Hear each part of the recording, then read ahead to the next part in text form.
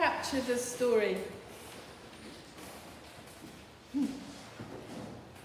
Capture the story was what the Lord said to me this morning. There we go.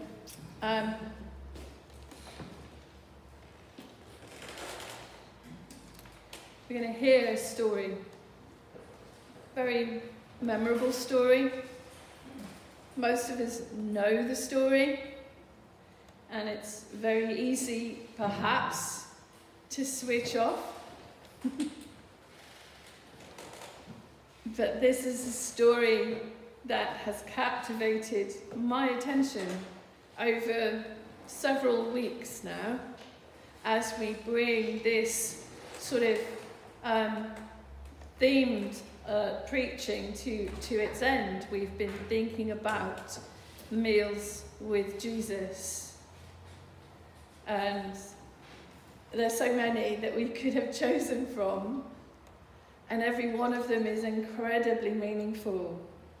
And every one of them, if you look at them individually, has got something in it that you could just capture, just hold on to, because God's speaking to you through it. A little bit like that picture at the beginning of the children exploding with joy as the water exploded all over them. So there is, I believe, something in this story for each one of us this morning. And so we're going to have a reading from John's Gospel. And Sarah is going to come and read us through this beautiful, beautiful passage of Scripture.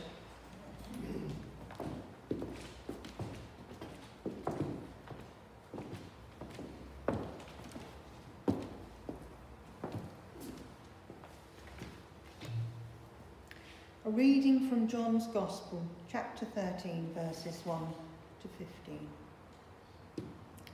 It was just before the Passover festival. Jesus knew that the hour had come for him to leave this world and go to the Father. Having loved his own who were in the world, he loved them to the end. The evening meal was in progress, and the devil had already prompted Judas, the son of Simon Iscariot, to betray Jesus. Jesus knew that the Father had put all things under his power, and that he had come from God and was returning to God. So he got up from the meal, took off his outer clothing, and wrapped a towel around his waist. After that, he poured water into a basin and began to wash his disciples' feet, drying them with the towel that was wrapped around him. He came to Simon Peter, who said to him, "Lord, are you going to wash my feet?" Jesus replied, "You do not realize now what I am doing, but later you will understand." "No," said Peter, "you shall never wash my feet."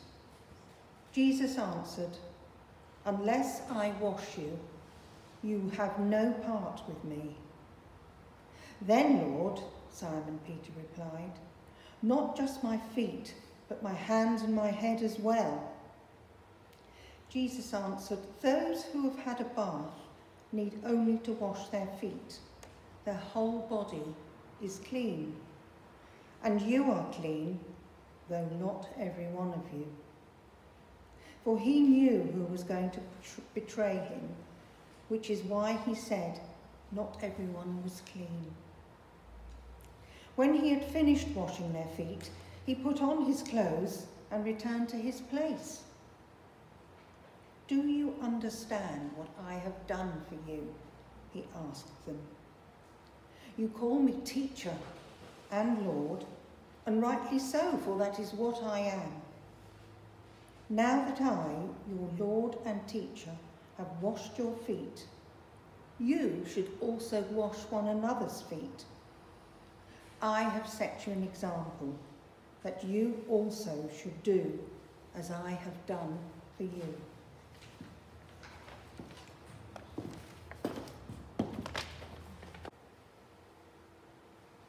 Jesus said, "I have set you an example, that you also should do as I have done for you. Doing the things that Jesus did. Meals with Jesus. 2-3 minutes around your table. What is God saying to you in that story? What stands out? What's the big standout thing in that story for you? What do you think God is saying to you this morning through that story? The Holy Spirit is at work, revealing God's thoughts to you. So share them just for a few moments with each other.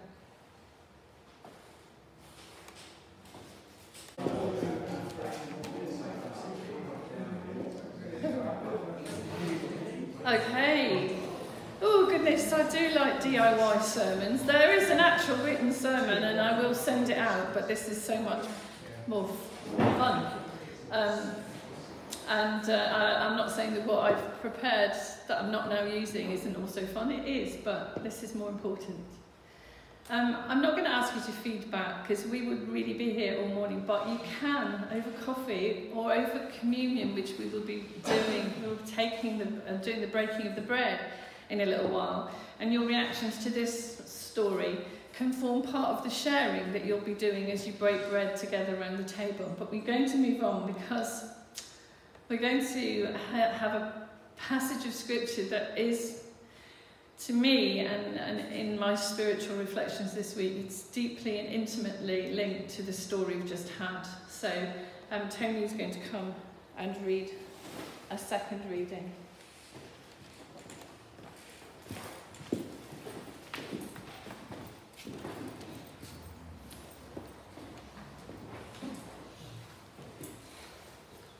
A reading from the book of Revelation, chapter 22, starting at the first verse. Then the angel showed me, John, the river of the water of life, as clear as crystal, flowing from the throne of God and of the Lamb down the middle of the great street of the city. On each side of the river stood the tree of life, bearing 12 crops of fruit, yielding its fruit every month. And the leaves of the trees are for the healing of the nations.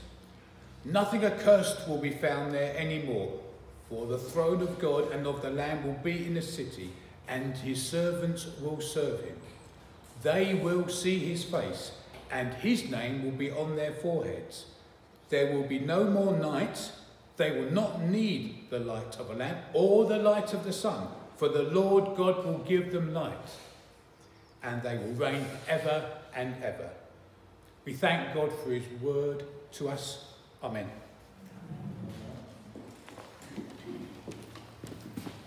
Oops. Beg pardon. That's all right.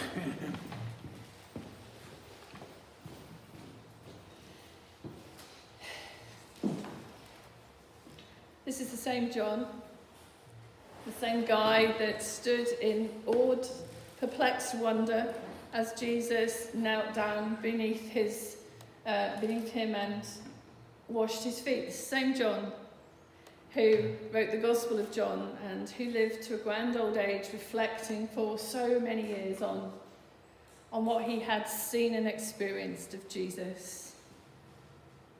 That incredible moment that the world is going to celebrate like mad but miss the whole point of. The moment when heaven touched earth and God was born in Bethlehem.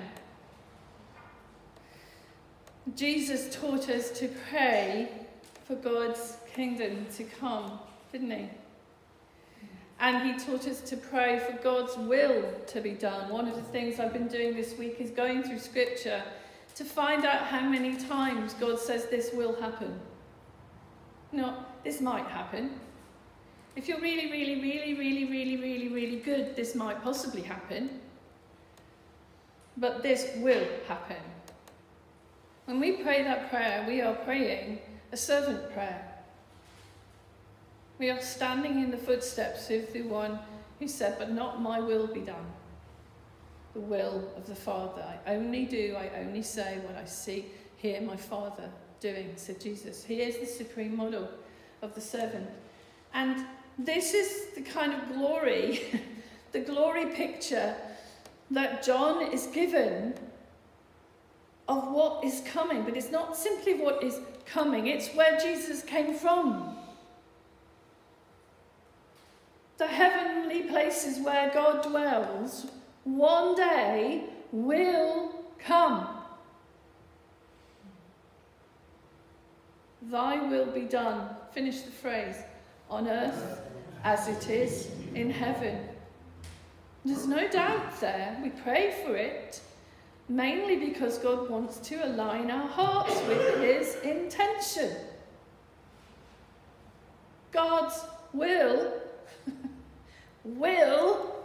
be done. This is coming. This is what John saw. This is the glimpse of the glory of God that was veiled in a baby, but this is what the whole world will see. We sometimes sing, all will see. How great is our God. Do we realise what we're singing? We're singing biblical truth. All will see. What a glimpse of glory this is it not? To me, it's like that exploding water. It's like that picture of the well at the very beginning of our worship. This is what's coming. I can't tell you how many times I've sat next to people who have been drawing their last breath and sisters and brothers envied them. It's bizarre, isn't it? Grief, yes. But, my God, the glory of God in that moment, when the person breathes themselves out of earth and into the presence of God. And one day coming down the track, do you see this? Because this is John's attempt to put into words what it will look like when heaven touches earth. In all its completeness, in all its absolute fullness. This is the moment when there will be no more praying, thy will be done, because his will be being done and no one will need to pray it anymore. Or try and remember the order that it goes in, or which version that we're praying it in. Because this will be the moment, and this is our vision.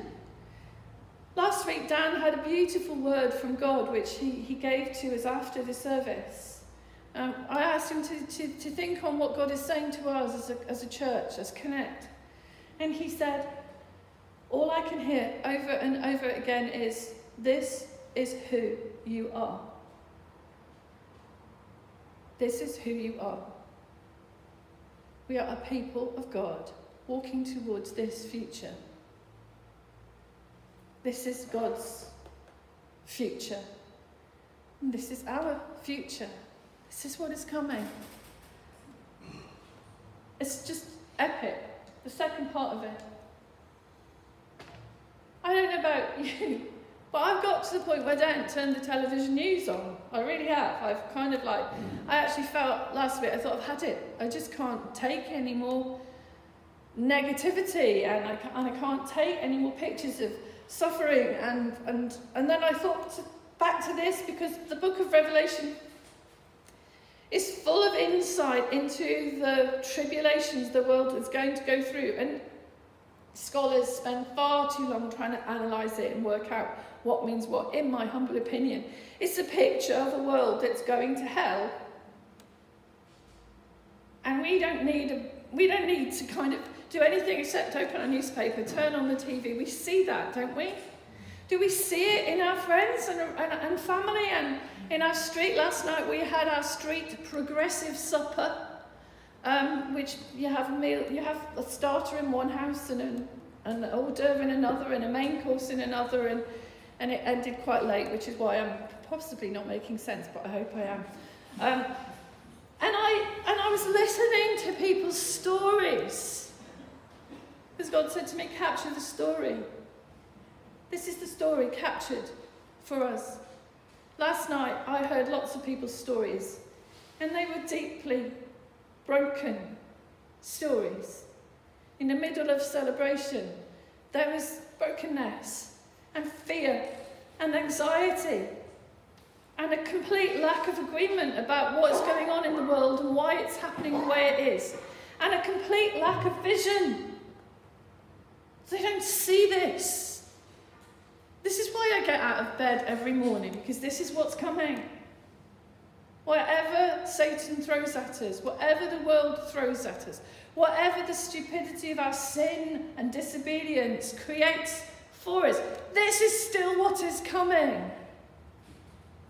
And it's amazing. It's just amazing. There is nothing in it that would make it onto the 10 o'clock news. Nothing. The only news here is good news, isn't it?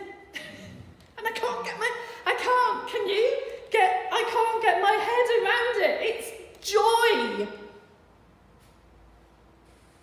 And it's peace. And it's healing. How the world needs healing, yes? How we, each one of us, need healing, yes? We need physical healing. We need emotional healing. We need spiritual healing. We need to know again the joy of our salvation. Come on. This is coming. Heaven touches earth the moment someone looks at Jesus kneeling at their feet and wonders why they're doing that. Heaven touches earth when someone explains to someone else that I was in a pit of my own making and Jesus stepped out of this glory into my pit and took me out, forgave my sins. And I've never been the same since. Oh yes, it's been tough. The Bible says it's going to be tough. But this is what's coming. And that's why I keep going. And that's why I keep serving. And that's why I keep sharing. And that's why on Saturday next week I am going to be standing there with Juliet and whoever else turns up to testify and witness to the God who came from heaven to kneel at my feet, wash my feet, and take my rubbish onto the cross with him, burying it forevermore, setting me free to live with him forever. The link, my friends, is on this screen. The link is the verse. His servants will serve him. Jesus says to John and Peter and the disciples, unless you're washed clean, unless you let me do this for you, you can have no part in me. How far do we let Jesus serve and minister to us? How much of ourselves do we keep back? How much of our dirt do we try and cover up with socks? That reflects the discussion we were having over there. Jesus, you need washing, all of you.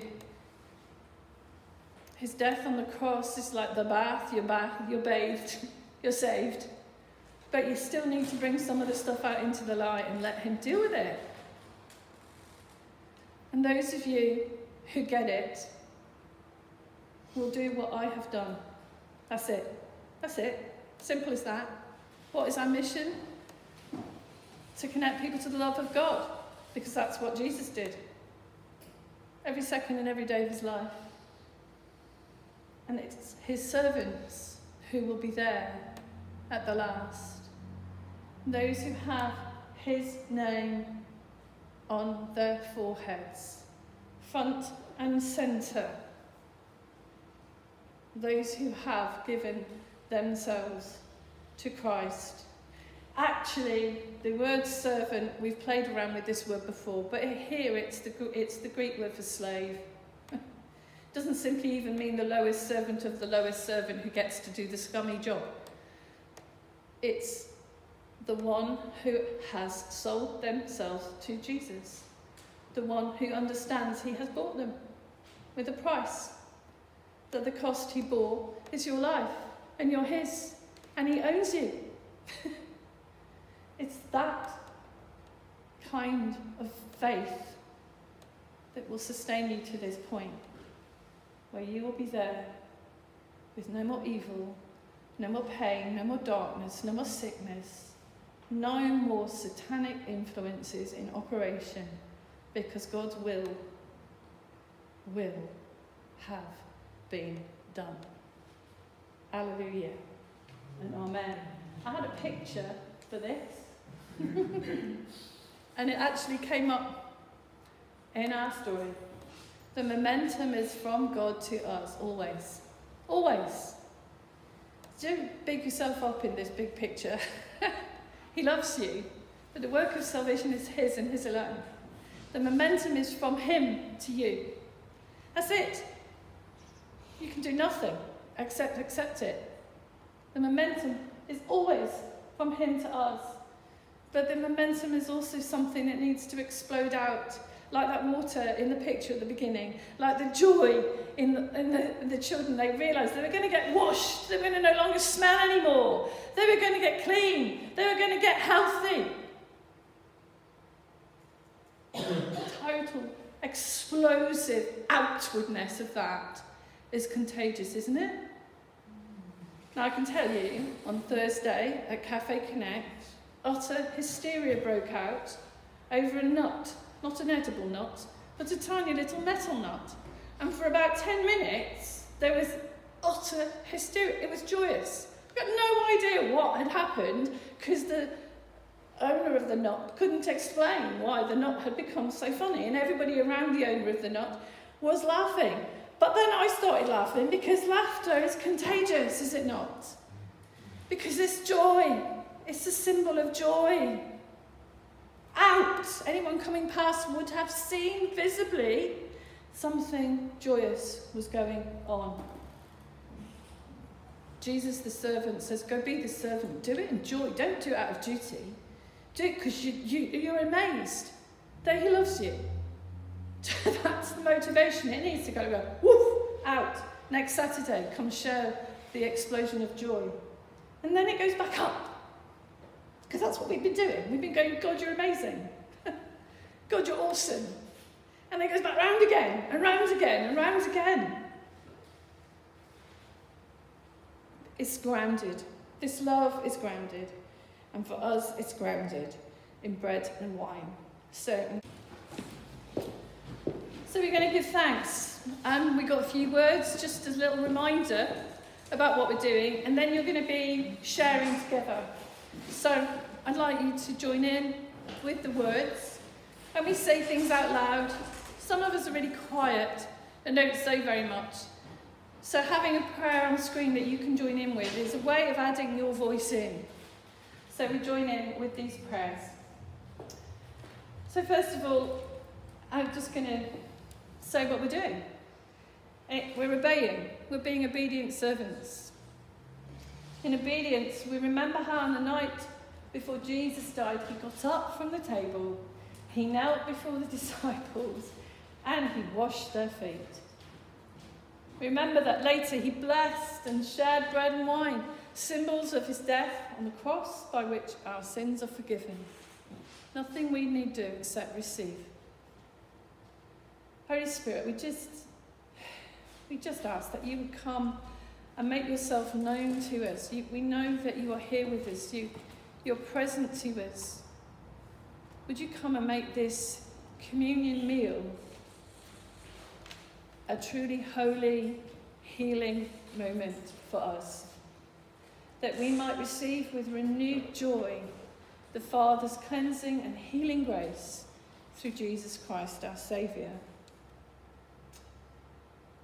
Jesus, servant, Saviour, friend and King, we are in awe that you kneel before us in love. Forgive us our disobedience and our unwillingness to follow your example and sacrifice. Wash away the sin and shame that seeks to cling to us and condemn us. And as we join in the meal of heaven, restore in us the joy of salvation, that we might see heaven touching earth. Jesus, thank you for your amazing grace and mercy, for this foretaste of the heavenly banquet prepared for us and all those who bear your name. Come, Holy Spirit, reveal the Father's love in Christ our Saviour to me and to us all.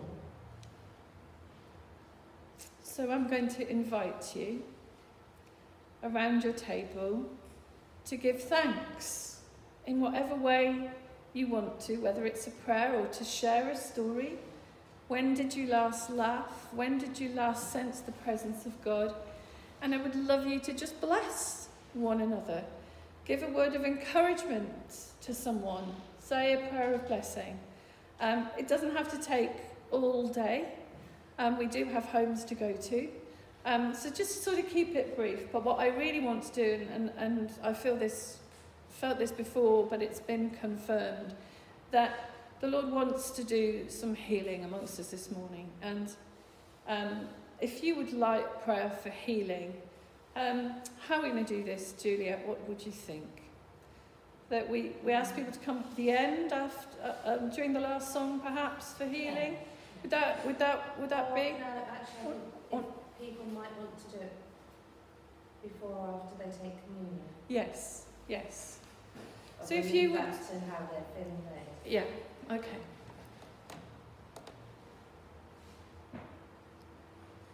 Does anybody sense God's saying this is your moment to have prayer for a specific thing? That you would like prayer for a specific thing? If that is the case, just kind of can you just put your hand up, because it would be perfect if there's one on every table, wouldn't it? But it might not work out perfectly.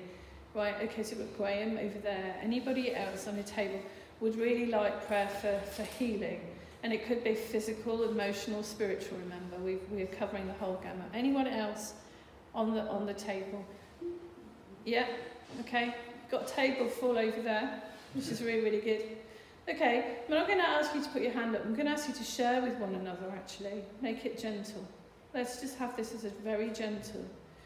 If you would really value your friends around you now to pray for something, ask them. Should we do that all together? And if it happens during a chewing of a piece of bread, that's absolutely fine. It's a meal, not some kind of, I don't know, whatever. Just go as you feel led, and I'll come back to you guys and be on with you. Okay? Ian's going to put some music on in the background.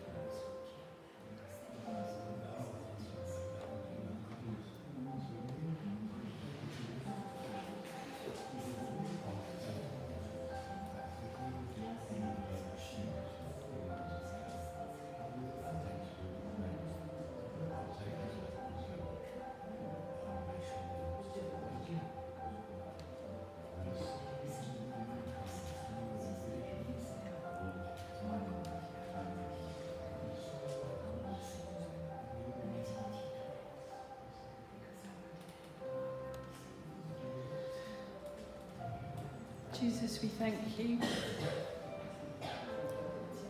We thank you that you are here with us. We thank you that by your Spirit and through your word you have spoken to us. We thank you that we are precious to you beyond our imaginings.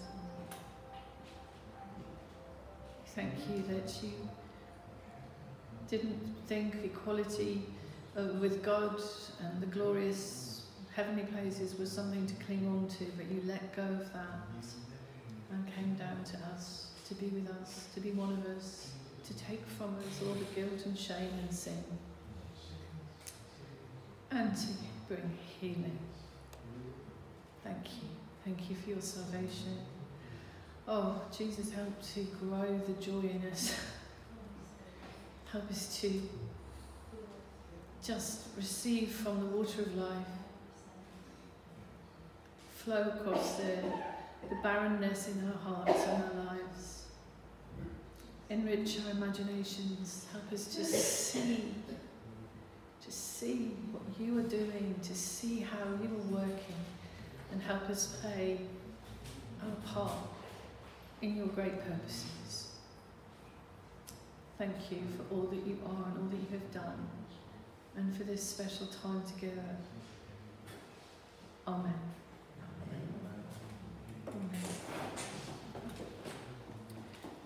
Amen. So we come to bring ourselves into land and to remind ourselves one last time that we have the opportunity to enter into the joy of service. And I know occasionally the leadership team whinge about this, but it's one of the greatest days in the year as far as I'm concerned. When the church leaves the building and goes outside, has no idea what's likely to happen, just a bit like this morning, and it can become just incredibly joyous. I'm going to ask Jean to retrieve the nut that caused the hilarity, and we're going to give it pride of place in the Soul Space tent and see if we get some joy generation from it. A little bit like Peter's handkerchief, or was it Peter who had, a little bit of joy in the village would be fabulous next week. And this is our opportunity to bless Angie, bless us, bless this. Should we just pray a blessing? Father, your vision that you've set in front of us is amazing. Heaven touching earth, we want more. We want to see more glimpses of your kingdom. We want to see more people connecting to your love. Next week we get the chance to get out there and to seek to mission with you. It's a quest. You're putting us on a quest, and it's a joyous quest. Help us to see as you see, and to help people be healed and find salvation and find Jesus for themselves, to be their friend. And as we serve, let us do it with joy, Jesus. Help us to do it with joy in our hearts, and know that it's you that we are serving as we seek to connect people, more people, to your love that you have for them and for us. Amen. Amen.